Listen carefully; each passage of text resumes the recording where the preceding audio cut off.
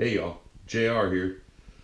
Going to take a look at some aluminum D&H mags I picked up from Palmeto State Armorey. They're made in America by D&H for PSA. And they have the, I can't get a good look at that at all, PSA logo on the bottom of them.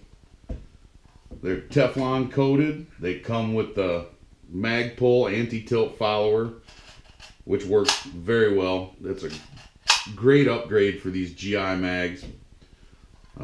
They have some real nice spot welds on them. They all look about exactly the same. Real uniform, good construction. There's a look at the welds on the front. So I can get you a look at the back. Welds on the back of the mag. Floor plate comes off fairly easily with the tip of the bullet for cleaning and maintenance. The feed lips on these mags are real nice and smooth. They did a good job with the machining. They load up easily. You can see they just snap right in there.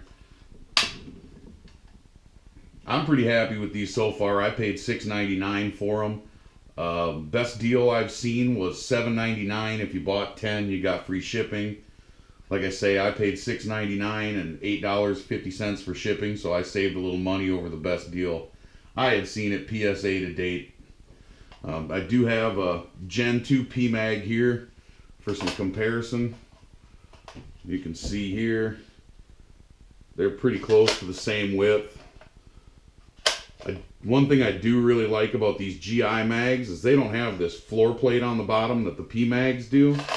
I'm going to give you a look at that. They have that extra width there at the bottom, so it makes them hard to stack together. If you take two, you stack them up, you'll have this gap here, and they don't want to settle real well or ride together very well.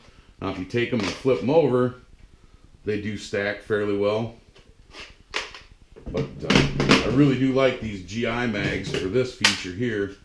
You can take however many of them, stack them together, and they're nice and tight. They all ride real uniform together. Like I said, it's the first set I've ordered. Real good deal for $6.99. A guy really can't go wrong. I recommend you guys swing through PSA. Pick some of these up. I really think they're going to be great for long-term storage. I'm just going to load them up, put them away, save them for a rainy day. I mean, really, at this price, a guy can't go wrong.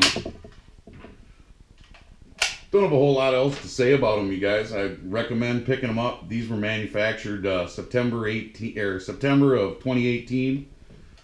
So it is a new production run. Really appreciate everybody stopping by. Adopt a pet, support your local animal shelters. I'll see you guys on the next one.